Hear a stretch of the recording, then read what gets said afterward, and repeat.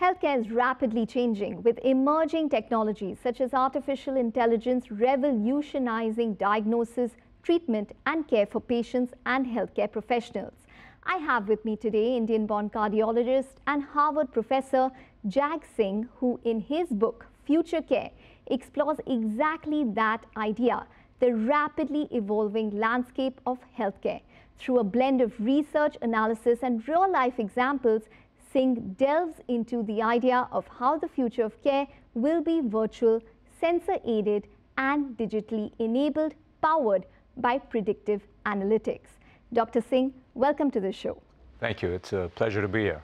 Well, Dr. Singh, thank you very much for joining in. Your book, Future Care, which I have with me here, it basically talks about sensors, artificial intelligence and the reinvention of medicine. Just walk us through a brief in terms of when you started writing the book and the crux of it. Absolutely. So I was interested in the sensor arena somewhere around 2005, 2006 is when I got interested in it and started actively doing research work in about 2009. I knew that this was the way care was going to evolve. However, I think it was around 2015, 2016 when I realized that the way we actually deliver care in the hospital, at least in the United States, was not very efficient, was not very equitable. And I felt that the integration of sensor-based strategies with remote monitoring could potentially change the way we manage patients. So I started writing this actually a year before COVID, and it got catalyzed by the whole COVID process because I think suddenly there was this burgeoning era of digital care that we were delivering during COVID because we were all trying to stay distanced from hospitals. So it really manifested slightly before COVID, but I wrote it during the COVID period. Okay, but explain the idea of healthcare being virtual as well as sensor-aided. So virtual means that patients can get care anywhere, wherever they are, from any doctor, anywhere in the world, ideally, but anywhere in the country, for sure. So some of that we already understand through the proposition of telehealth and telemedicine. Now, when you see a patient virtually through telehealth, you're really not examining the patient. So it's kind of a sophisticated telephone call. But if you want to make that visit more objective, that's where you have sensor-based approaches that can make it more objective. So you can have vital statistics such as temperature, heart rate, blood pressure, even chest, lung sounds and heart sounds can now be sensor-driven data that a clinician can get. So if you want to make a virtual visit really objective, having sensor-driven data actually enhances that clinical visit. Okay, so just give us a sense in terms of how exactly is this going to change the way we receive as well as deliver healthcare? Absolutely. So I think receiving care would be probably the way to start first. I think patients who don't want to come into the hospital. So let's take a patient of heart failure who, coming into the hospital is quite the journey, finding their way, parking, driving, finding, their way into the hospital crevices to meet their clinician, which can be an experience that actually may worsen their heart failure. So I think many of those instances, those patients can actually be followed from afar because a lot of the parameters of heart failure can now be digitized and can be actually measured through sensor-based approaches that can allow that patient to be followed from a distance and managed from a distance. So that information from the heart failure patient can come to the clinician. You have enough objective parameters as to decide how you're going to treat that patient, and you can deliver the care remotely to those patients. So there are many other nuances to this, but I think looking at it from the balcony, this is kind of the most perfunctory way of explaining it. Okay, but what I'm sensing is that a lot of this is probably to do with chronic care?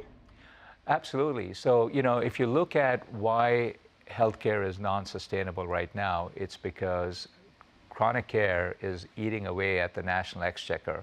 At least in the United States, 3 of every $4 are spent in looking after patients with chronic disease.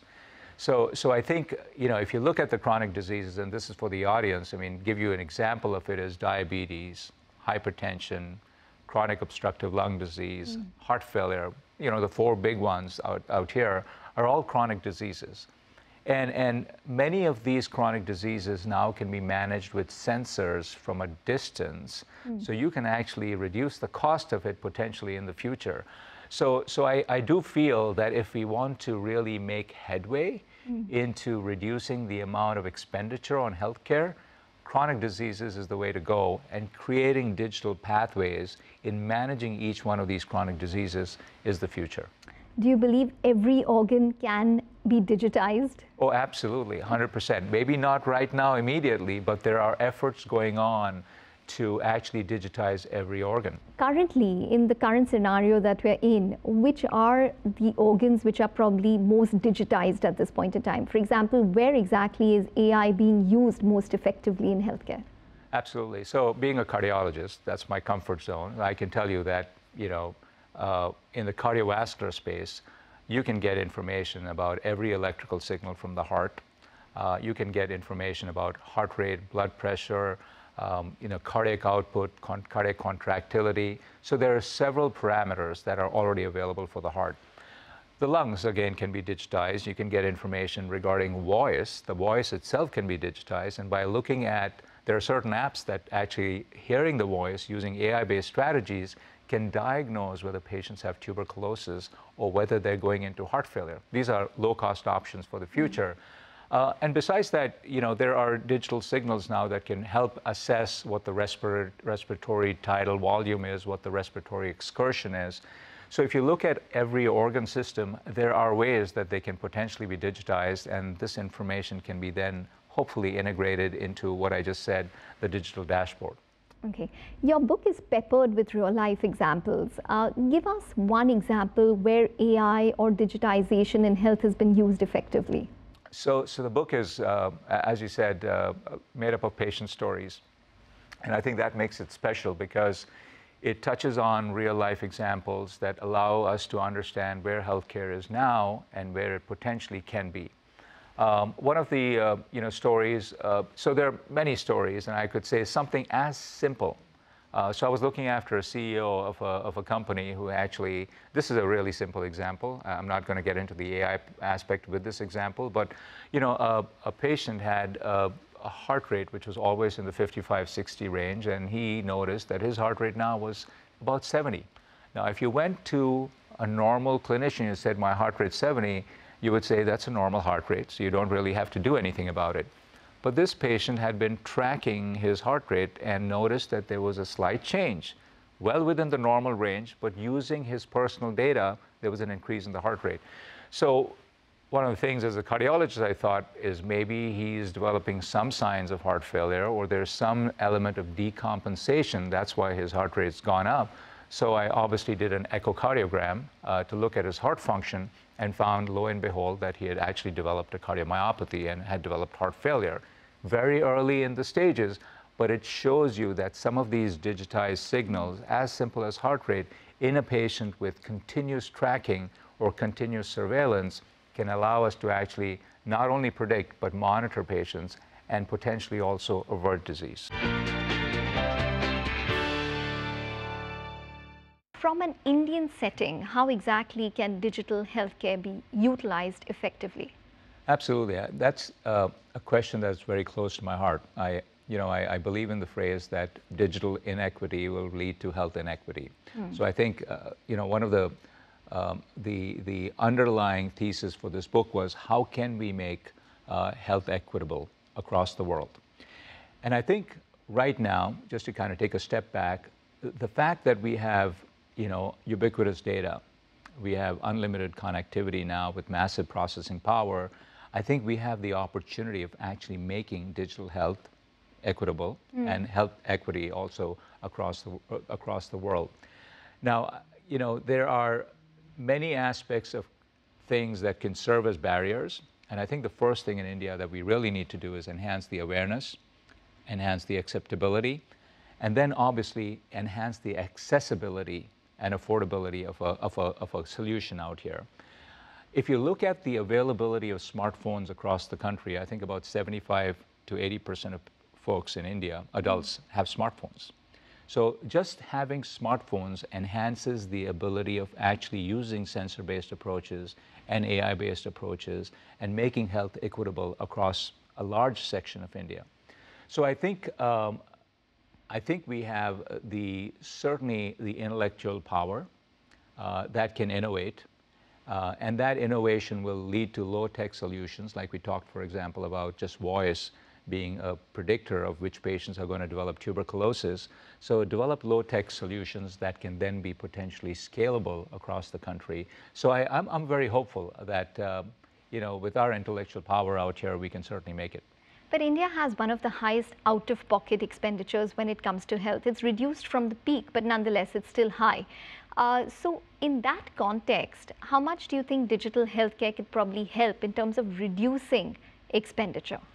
You'll be amazed, but I think in the next 5 years, the cost of making a diagnosis and putting into play the diagnostic pathway for a disease is going to really become minimal.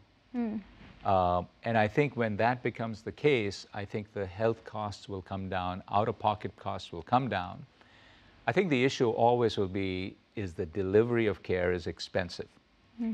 And I think if we can invest through these digital solutions in wellness and reduce chronic disease that we talked about, then our need for complicated care and specialty care is actually going to get minimized. And I think through these digital strategies, we have an opportunity actually to reduce disease and chronic disease and actually reduce the need for patients to actually seek complicated care. Would that work in a context of, say, preventive care when it comes to cancer as well? Absolutely. I think, so at Mass General, we have this new algorithm, for example, which is called Sybil, that looks at low-dose CT and can see patients have pulmonary nodules that are labeled to be normal. But using AI, you can actually predict which of those nodules is going to become cancerous in 1 to 6 years, right? Oftentimes they're labeled as normal. So I think AI-based approaches will help us predict and prevent disease, and I think take away some of that cost from within the system. Well, the other factor about, maybe artificial intelligence and digitization of healthcare is the data deluge. How do you make sense of the amount of data that you collect? How does artificial intelligence help in that aspect? Is that a challenge? Right. So that's a really good question again. So there's a lovely saying by Daniel K. Morans that you can have data without information, but you can't have information without data. So it's so important for us to recognize that we need the data, and we need to be able to sift through the data.